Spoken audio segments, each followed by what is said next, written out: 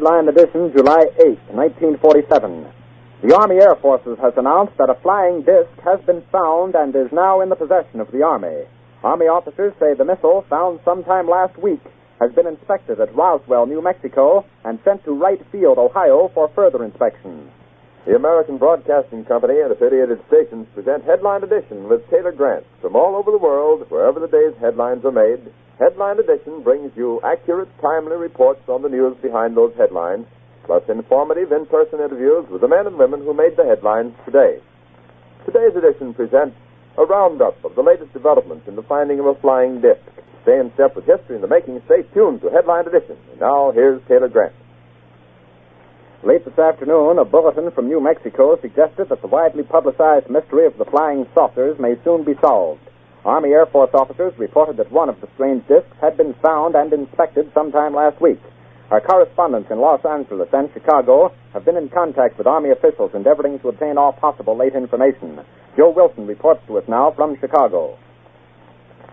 The Army may be getting to the bottom of all this talk about the so-called flying saucers.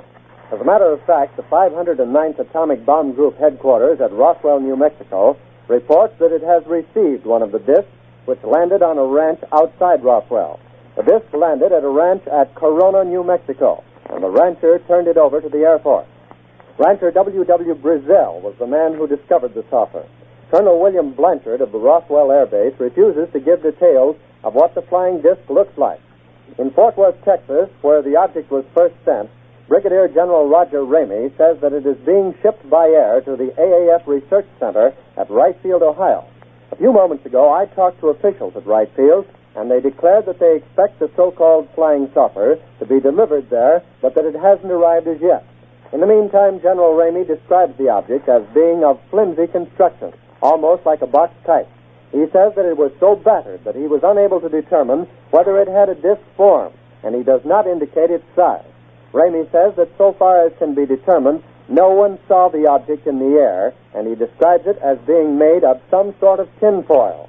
Other Army officials say that further information indicates that the object had a diameter of about 20 to 25 feet, and that nothing in the apparent construction indicated any capacity for speed, and that there was no evidence of a power plant. The disc also appeared too flimsy to carry a man. Now, back to Taylor Grant in New York.